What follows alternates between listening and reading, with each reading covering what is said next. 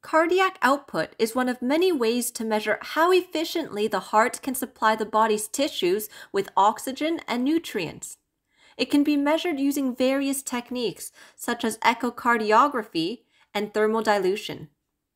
Cardiac output is defined as the amount of blood that is pumped out of the heart per period of time. It is most commonly expressed in the units of liters per minute. Normal resting cardiac output is around 5 liters per minute, but it can increase during exercise or in response to stress. There are two factors that determine cardiac output: stroke volume and heart rate. Multiplying them together will give the cardiac output. We will normally see the equation written like this. Stroke volume is the amount of blood that is pumped out of the heart with each heartbeat. The units are liters per beat, but it is also sometimes just expressed in milliliters or liters.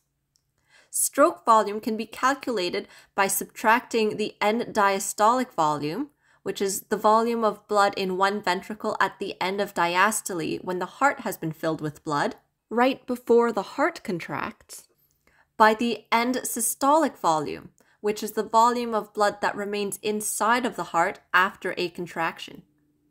Notice that the heart does not expel all the blood in the ventricles during contraction. A normal resting stroke volume is around 60 to 100 milliliters, but it can vary due to factors such as age, sex, and physical activity. During exercise, stroke volume will increase so that the heart can pump more blood to the body's tissues to deliver more oxygen. Other factors that determine stroke volume include the strength of the heart muscle and the resistance to blood flow in the arteries. Athletes tend to have stronger hearts that can pump more blood with each contraction, therefore their stroke volume tends to be larger. Conditions that increase resistance to blood flow, such as hypertension, will make it harder for the heart to eject blood. Therefore, higher blood resistance may cause a lower stroke volume. Heart rate, also called the pulse, is the number of times the heart beats per period of time. It is expressed as beats per minute or BPM.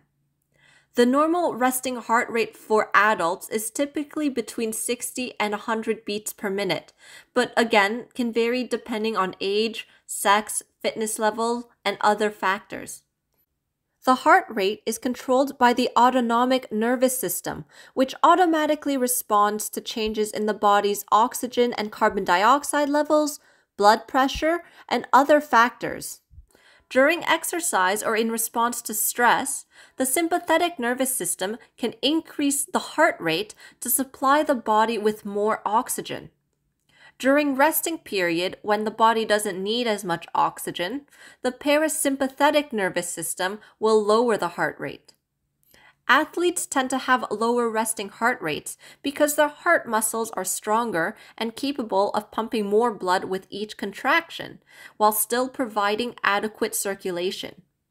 The elderly and children will normally have higher resting heart rates because their heart muscles are weaker and cannot circulate the blood as efficiently. Therefore, their hearts need to beat faster to provide adequate circulation. From this equation, we can see that if stroke volume, heart rate, or both increase, then cardiac output will also increase. If stroke volume, heart rate, or both decrease, cardiac output will also decrease. Now, time for some questions to test your understanding. A healthy patient's echocardiogram reveals an end diastolic volume of 120 milliliters and an end systolic volume of 50 milliliters. If the patient's heart rate is 90 beats per minute, what is the patient's cardiac output? Pause here if you need more time to think.